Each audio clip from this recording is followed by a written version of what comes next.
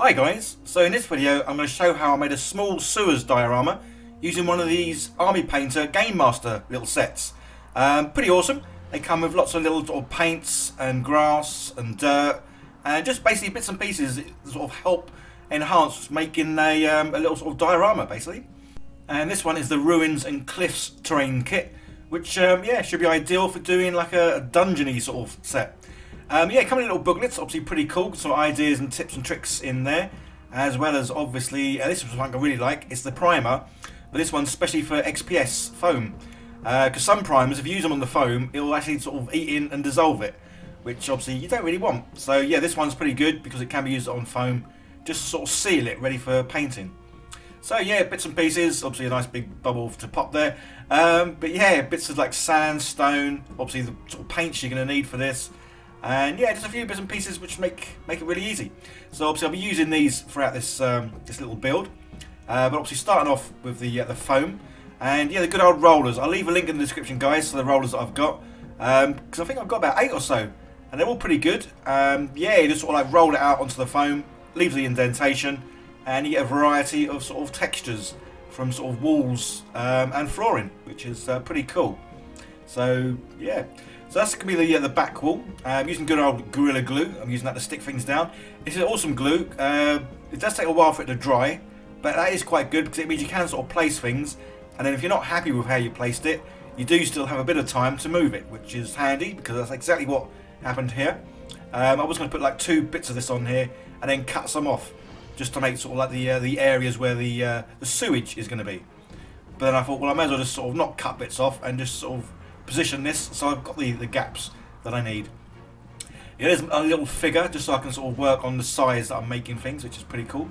Plus with this little diorama, because I'm not going to use this in any sort of campaigns for D&D, I'm going to make it sort of so it looks like it's got a bit of depth to it, which is why I'm obviously going to have the front sort of stones bigger than the back stones. Just so basically I want this little set so I can take pictures or photos of some of the creatures and heroes that I sort of paint. And yes, that's why I thought this doesn't have to be accurate or good enough to sort of move figures around in when I'm playing a game.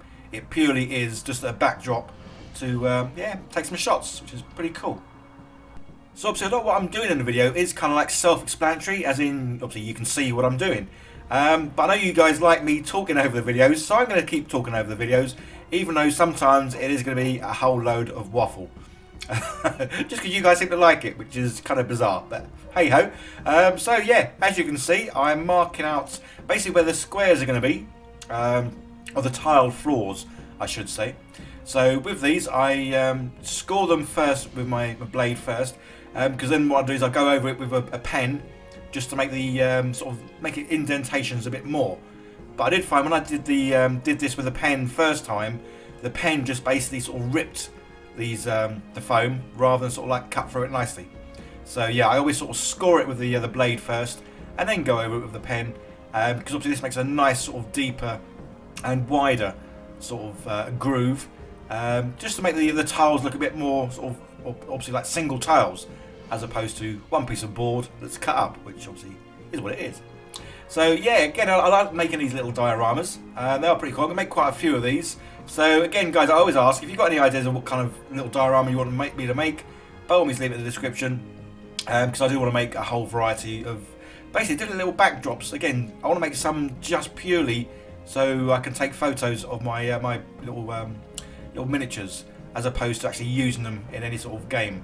So as you saw there, just basically texturing the tiles at the bottom, just to make them look a little bit more uneven and sort of aged. And then good old grout. Say, I love this stuff. I use grout in most of my builds. Basically, I like using it to sort of fill in any gaps like this, just so there isn't sort of a noticeable gap between the wall and the floor. And in this case, I wanted these edge tiles to be almost like curved, rather than sort of like just straight edged. I want them to be sort of like curved as they go into the water. So yeah, a bit of grout and then finger it, gets the job done. And then using another tool, just sort of like make the tiles look like they are tiles that are curved, basically. So yeah, absolutely loving this. It's a nice little simple diorama, but I am really pleased with the end effect, because obviously you would have seen an image of that on the thumbnail. But yeah, really pleased with how this came out, and yeah, I think it looks pretty cool. So originally I did look at the sort of sewer pipes to sort of 3D print them, as obviously I've got a couple of 3D printers, and well, I love 3D printing stuff. But then I thought, well, no, that's obviously it's not exactly cheating, but obviously not everyone has 3D printers. So I thought I'd have a go at sort of scratch building little sewer sort of pipes. I'm going to say scratch, but there's obviously not a lot to these really. Just a bit of a circle, sort of bit of cardboard there, a couple of matchsticks, and I stuck some little ball bearings at the top, just to make, well, kind of like rivets. Because unfortunately I haven't got any sort of like half-shaped balls. Well, madam. So I might have to sort of look into getting some of them, because that would have been quite handy to have had, just to make the rivets. And then, yeah, obviously you need to be able to get down into the sewers, and I thought rather than doing sort of like a conventional stairs or spiral staircase, I would have kind of like rungs. So yeah, nice and simple, made some wire, bend them round, and then sort of like push them in. I pushed them in first, just so I get them all nice and neat, but then I do actually take them out and then glue them into place. Just because obviously I don't want anything falling out once it's all sort of made together. So obviously I couldn't resist though, I had to do a bit of 3D printing. So these pillars were printed on my Anycubic Photon M3. Great printer. I'll leave again the description, well not description, but a link to where you can buy one of those printers. They are nice and cheap, the Anycubic M3 ones, and yeah, great little job. So he did well here.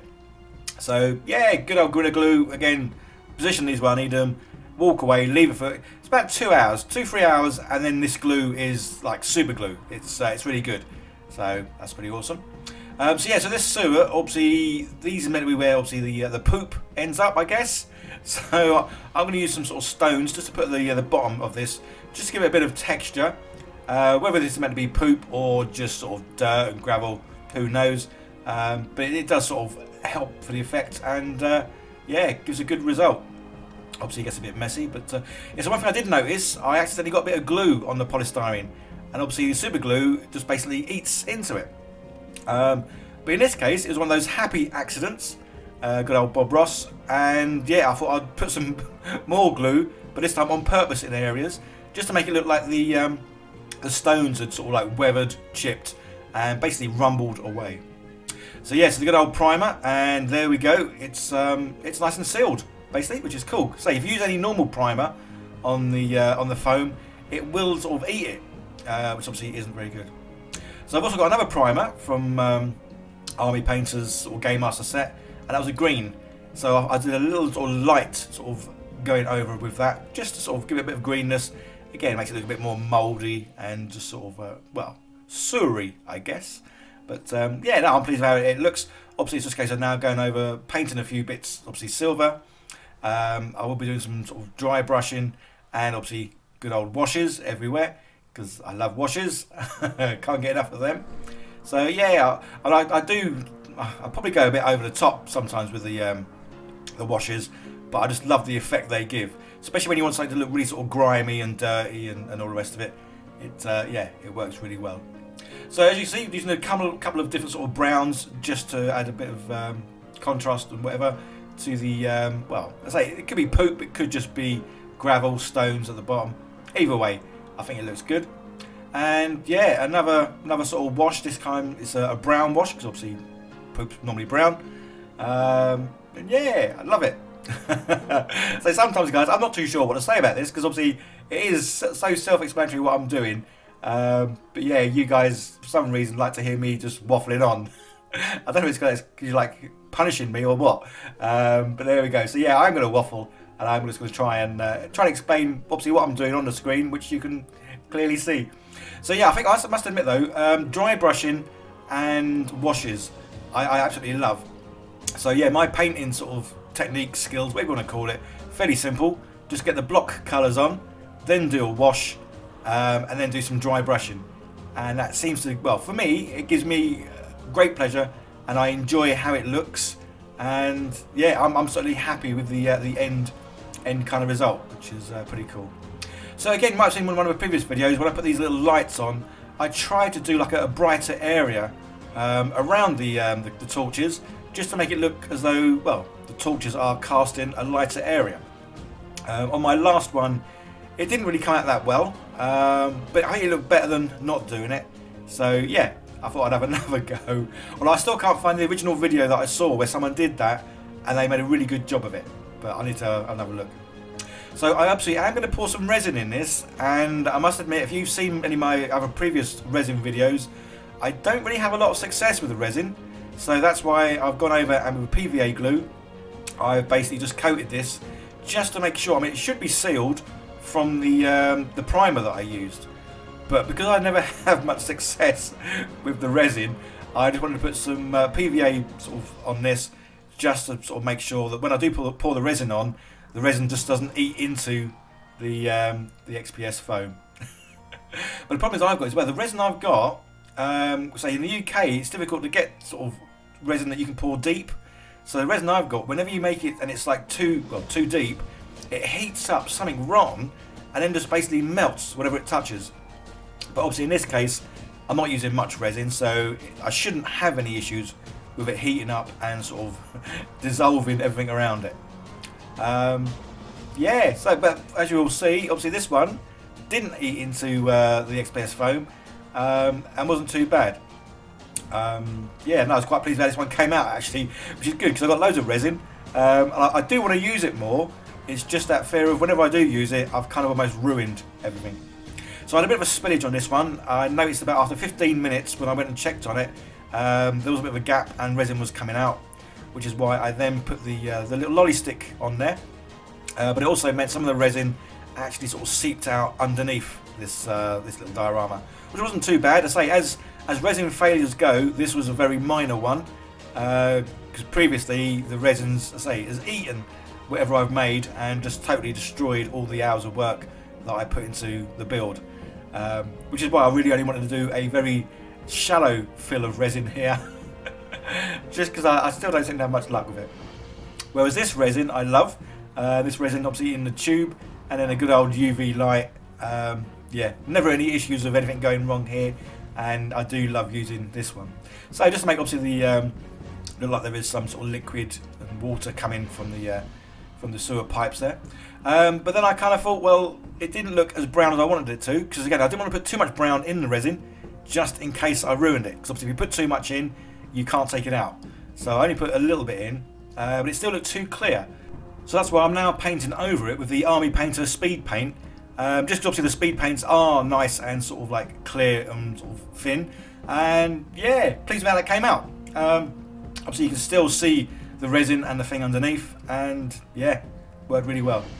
And then last little thing, just to make it again look like it is sort of in derelict and yeah, it's not very nice down the sewers, I'm putting some little tufts of grass, and then I've got this little bag that's got well, little bits of grass in. So these all came with the Gamemaster sort of terrain kit, which is pretty awesome.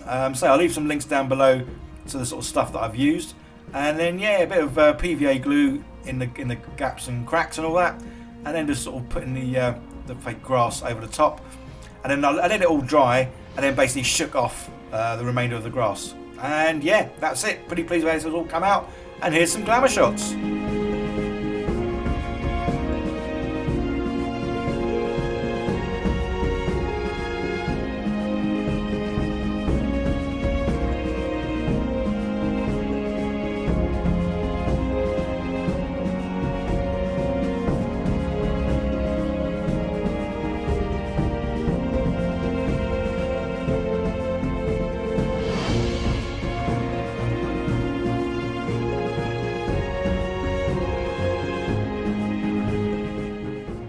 Hope you guys enjoyed this. I just want to say a quick shout out and thank you to all my patrons, as well as the sponsors, for helping making it possible for me to sort of keep making these videos and obviously buying the materials I need to build stuff. So yeah guys, I hope you enjoyed this. Leave comments down below, hit the like button, all that good stuff, and I'll see you in the next one. Okay, take care, bye for now.